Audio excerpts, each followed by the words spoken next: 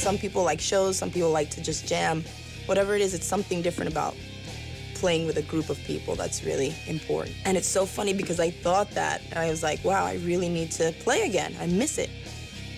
And then the same week, 3 or 4 bands just happened to approach me. One of them was, it wasn't Alekhine's Gun yet, but it was 2 members of the band Desolate had a project.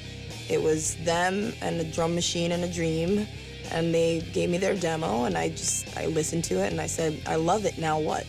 Initially, I was gonna play bass, but I realized that the music got me too hyped to play bass and sing at the same time, to pick one or the other, and I'm like, well, for this project, since it's so different than from what I've ever done, I'd probably rather do vocals. But when we record, I sometimes play guitar, write all the lyrics, and et cetera, et cetera. So that's, the name Alekhine's Gun comes from a chess move involving a queen and 2 rooks in a certain position, and there were 3 of us, so it was me and the 2 guys.